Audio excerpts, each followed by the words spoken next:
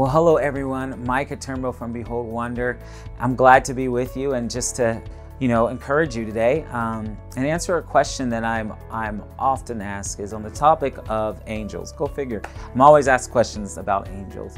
One of them that I'm asked often is, why do I talk about angels and why is it important for me to know about them?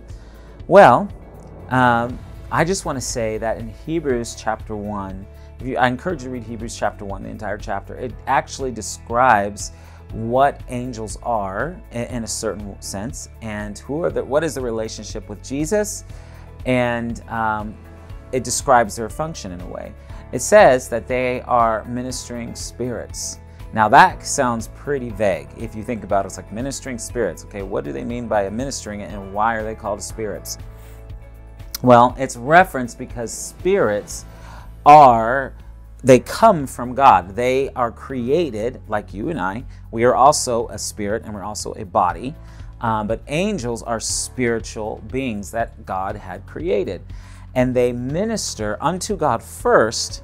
And as a result of them ministering unto God and worshiping Him and being in that place of obedience, He sends them to you. Angels are a gift.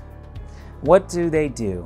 Angels not only fight on your behalf or protect on your behalf, but they also are a gift. They give you what is needed for that time, for that season, for that event.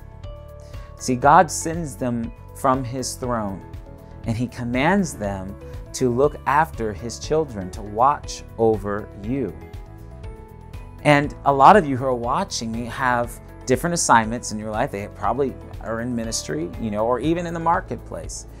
Angels provide gifts to you, provide service to you for what is needed at that time. For example, if you need protection, they protect you. They look after you. If you need courage, they bring courage to you. If you need a companion, they will be a friend to you. When you are feeling sad or depressed, dealing with grief, they bring understanding. They bring joy to you. They also listen. We have those moments when we think we're talking to ourselves.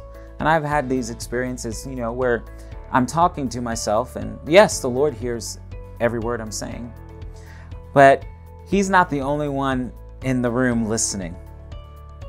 There was a moment where I was going through something very challenging, and I would talk to myself and encourage myself and say things that were honest and that were open, and it was hard. And as I'm talking, the Lord opens my eyes and I see to my right, sitting right next to me, the angel God has assigned to me, Eden.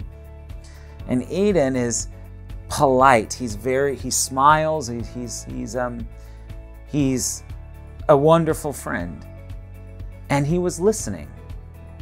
And I was startled because I thought, shouldn't you be fighting something? You got your weapons. Shouldn't you be fighting something? Or do you have a message for me? And I remember I looked at him and I said, is there something you want to say? And he said, oh no. He said, what you need right now is someone to listen to you.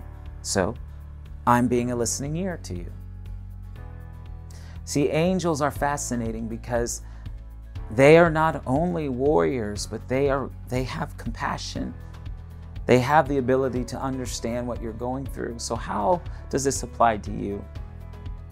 You can be encouraged that you have help, that you're not lacking in anything.